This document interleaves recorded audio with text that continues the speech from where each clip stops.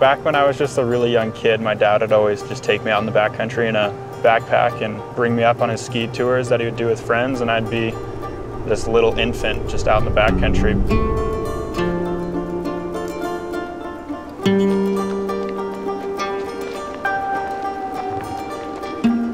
My dad definitely, once he got us out there, he didn't want it to like slow him down too much, so we had to keep up. He would just take me out there and like push me through the day and just enjoy the outdoors and come ski touring with him and hike mountains to go mountain bike.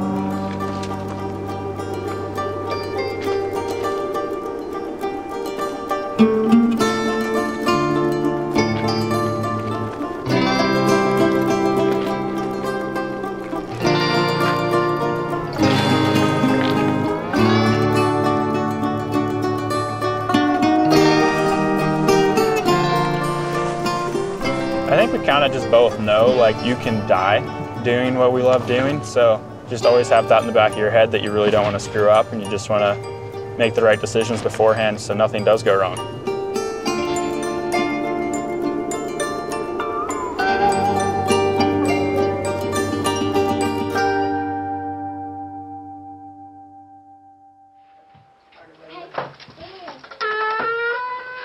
Sun's out, Parkin.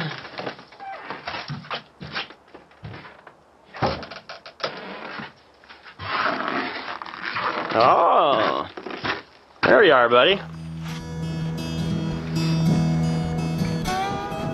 Yeah, there's definitely this memory I have of being in the lift line when I was probably like 6 or 7 years old, and having a local guy just kind of be like, oh, what are you gonna do when you grow up? I was like, well, what do you mean? Like, he's like, well, what kind of job are you gonna get? And I was like, I'm just gonna keep skiing. What are you talking about? I don't know, my parents have always just been super supportive of me just doing what I love, and I've loved it ever since I was young, so I just kept doing it. Hey kiddos, give me a wave! Wow, I'm all worked up on energy drink! Yeah, you are. You know, at the time, I was just purely adventure-centric. You know, that was purely my motive, was, you know, wide open spaces and just adventure. The kids slowed us down, for sure, a little bit, but I mean, they almost didn't really miss out on the outdoors. I suppose there was 9 months, maybe, where they were too little to be outside. I mean, we were literally taking infant kids in Kelty backpacks on the chairlift. I mean, that whole concept of free-range parenting can be viewed as irresponsible, and I think there's a fine line, but you really can let your kids just go outside and do whatever the heck they want and explore. And I think they learn so much doing that. You know, our kids were skiing solo when they were like 5 and 7 or something. And yeah, we give our kids a ton of freedom, and it seems like it's paid off. Whoa, good precision. There you go. Okay, crazy man. Oh, sweet landing. Just always being brought up with a positive attitude in the mountains and being able to enjoy every experience definitely got me more excited to keep doing that. And it just got me to where I am now. My dad was never like a filmer or any sort of guy that knew what he was doing with cameras. I don't know. Shit, am I filming? No. Yeah, I am. But he decided to buy one once we started to ski pretty cool things. Holy shit! We spent the entire next winter just filming as much as we could in comps and out of comps and traveling around North America. And we just kind of did that for a few years and started making little edits here and there, and people really liked it. Yeah, dude, yeah! That was freaking awesome. Yeah! All right, it is filming.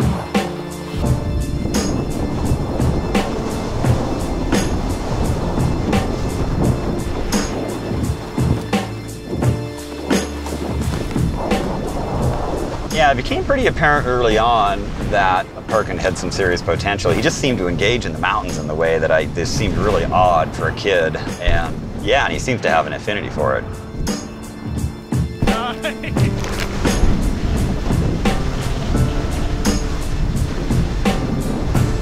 Just kind of showed me that I could keep progressing myself, and I've got the chance to go start skiing with TGR and find my way into the bigger train, which I'm excited to do. And being in these new places, getting to explore the world is pretty special, and it just makes me feel so just lucky to make it a career.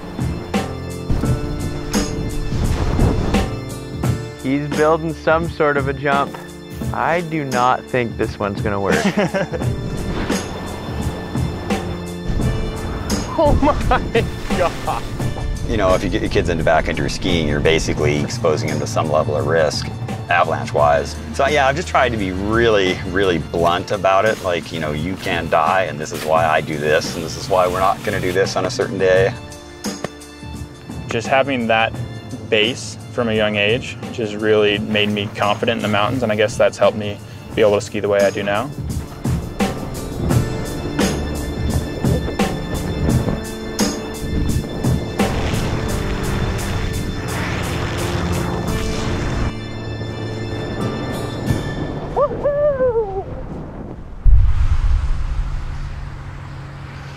I got introduced to Moonlight and the longer train here.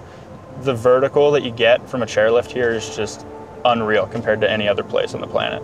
A lot of epic terrain with a lot of supportive people, and it just is a really good way to prep me for skiing bigger, faster lines in AK.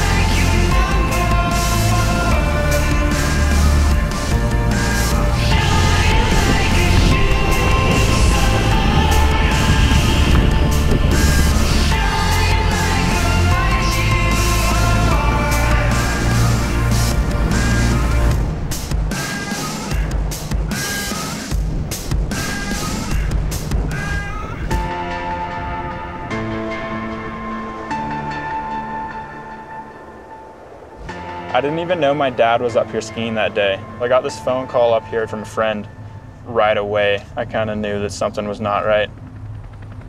I have a 51-year-old male who's ANO ×3. Chief complaint, severe pelvic pain. Code 9, thank you.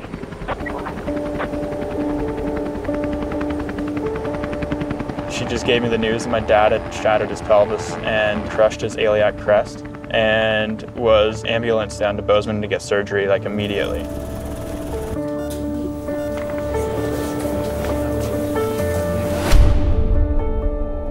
Cruised down as fast as I could, drove all the way down to Bozeman, and then immediately they're like, we have to fly you to Seattle. And I was just so confused on like everything that was happening. It was a huge wave of emotions and no one was really sure what the outcome was gonna be. In the back of my head, that was definitely a thought. It's like, he's getting older. He's already had a few injuries that haven't stopped him, but could this be the one?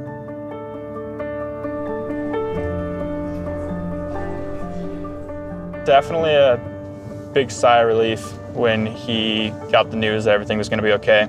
They ended up bolting him together in under 24 hours. When I hit, all I heard was bone crunching. And yeah, it was probably a bit of a shock. You got to wonder when you get hurt as a parent, you know, like, how are your kids looking at this? For Parkin, I think he honestly thought maybe my desire to be outside doing stuff would change dramatically. You know, maybe I'm not gonna be able to go out and rip around with my dad anymore.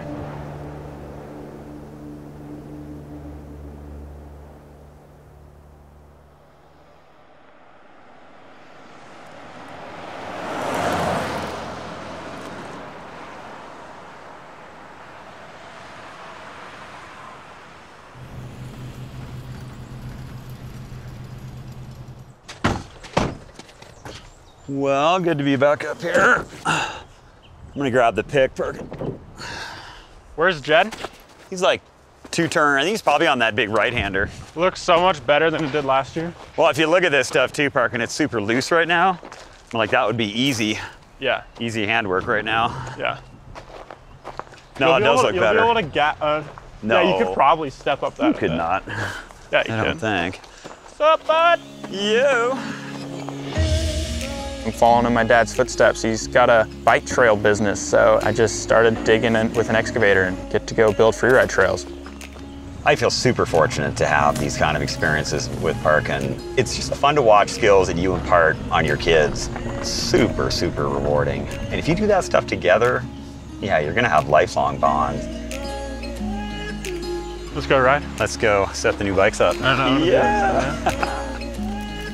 My dad definitely has set an example for the way I want to live my life. Pretty sick to watch him still just shred after crushing himself in the winter and then being 51. Makes everything look easy.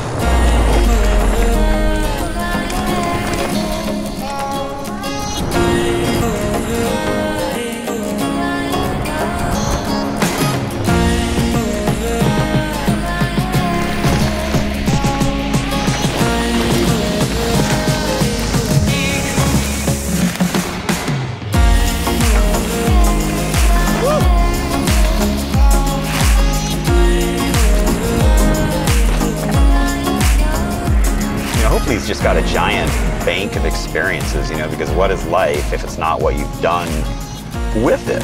And pushed you forward, made you a better person. You know, I kind of feel like I'm there. I've done some pretty cool stuff and can look back and be pretty happy, and yeah, I'd hope the same for my kids. Parkin, and the man.